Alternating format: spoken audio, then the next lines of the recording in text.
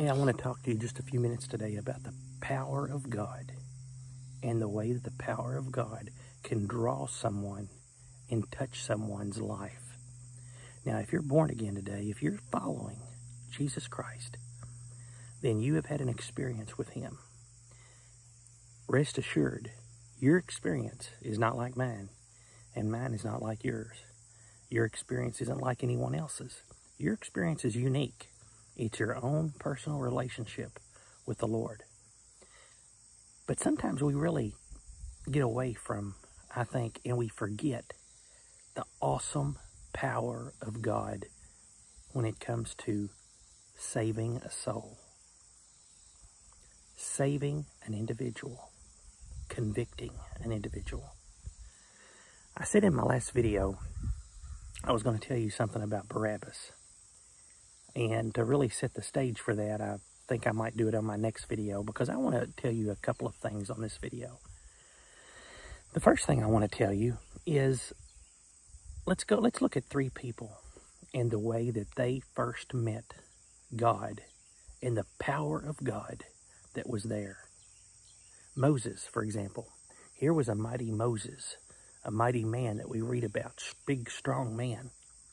And he's seen a bush that was being burnt, but yet it was not being consumed by the fire. And when he went up to investigate, the Bible said there he met God. He met the power of God. And do you know what this mighty man did? The Bible said he hid his face in fear. Let's look at another man. Let's look at Saul. In the New Testament, Saul of Tarsus. You know the story. Saul was persecuting the Christian people. And he had set out with a group of people. He was going to go find more Christians and persecute, throw them in the prison and torture, and no doubt probably some of these people would be put to death. But along the way, he had his encounter with God. And the Bible said that bright light shone from the sky.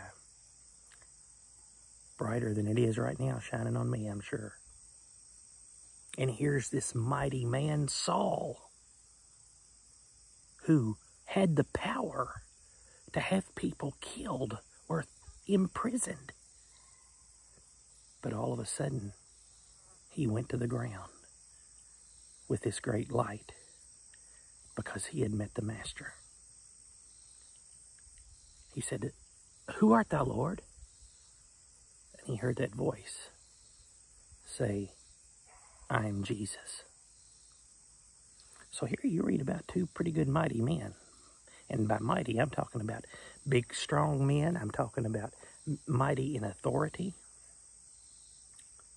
One hides her face in fear. Another one goes straight to the ground. That's how awesomeness the power of God is. Then let's look at another one. Let's look at a friend of Jesus himself. What about John the Apostle? John walked with Jesus and talked with Jesus. John seen Jesus even after his resurrection, before he ascended back up into heaven. John seen all these things. And then, of course, John watched him go, being carried away as he ascended back into heaven. But then, they took John and they put him on an Isle of Patmos, a little island. Basically, they left him there to die or to live out his years as an imprisonment. I always looked at it like a type of Alcatraz. If you're from this country, Alcatraz was a little island that they took prisoners out that basically there was no way to escape. And I look at that sort of with John. Now, John had done met Jesus. He had done seen Jesus after he rose from the grave. But it was on this island that Jesus showed himself to John in all of his glory. And John heard a voice. And he said when he turned around, He said his eyes was as a flame of fire, hair white as wool. But he said, I fell at his feet as dead. That's the awesomeness of being in the presence of God. Moses hid his face. Saul went to the ground. And John, who was a friend of Jesus, still here he was seeing a glorified Christ. And he said he fell at his feet as dead. And where it's talking about fear, it don't mean a fear here with John. It don't mean a fear as far as afraid of Jesus. It's a holy reverence. The power of God when it comes to a person. See, our experience might not have been like that. Mine wasn't like that. But it was just as real to me in my life. Do you know why? Because I knew I met the Master. If you are walking with God today, there was a time when you met the Master. Because here's the thing, when we make a change in our life, we're not doing it on our own. We can't do it on our own. We've got to do it with His help.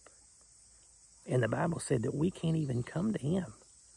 Jesus said that. He said, no man can come to Him except the Spirit draws him.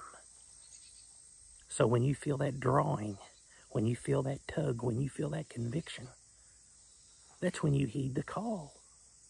That's when you say, Lord, as Samuel did that day in the Old Testament, he said, Lord, I'm here.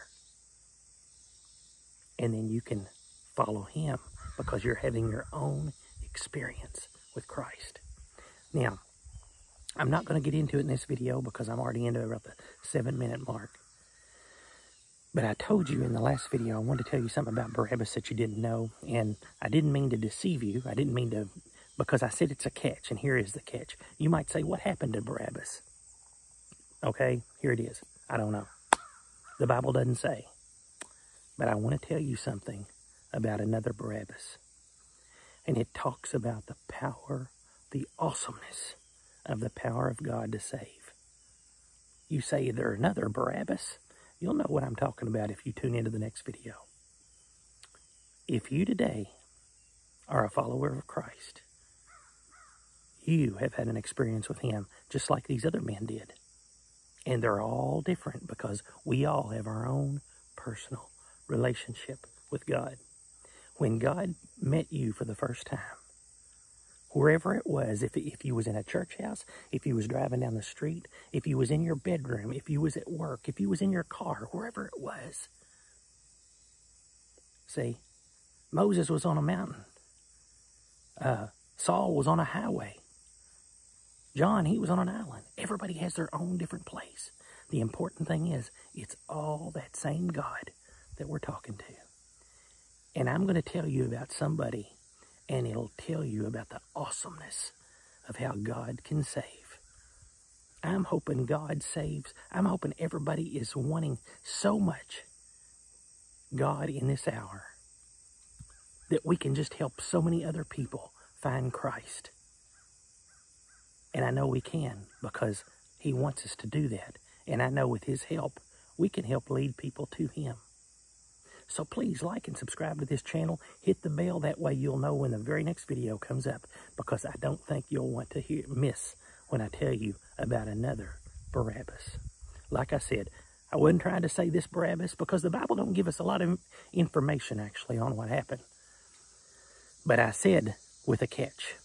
So the catch is, it's another Barabbas. Sort of. You'll know what I'm talking about. And I think you'll enjoy it. Like, subscribe, share it with your friends. We'll catch you on the next video. God loves you. God bless you. And you have a wonderful day.